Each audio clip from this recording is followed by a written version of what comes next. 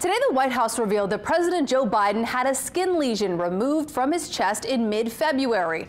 It turned out to be cancerous basal cell carcinoma. But what is basal cell carcinoma and how common is it? We're going to take a look in your breakdown. The Skin Cancer Foundation says basal cell carcinoma is the most common type of skin cancer. More than 3.6 million cases are diagnosed every year. BCC is typically caused by sun damage and shows up as strange patches or growths that vary from person to person.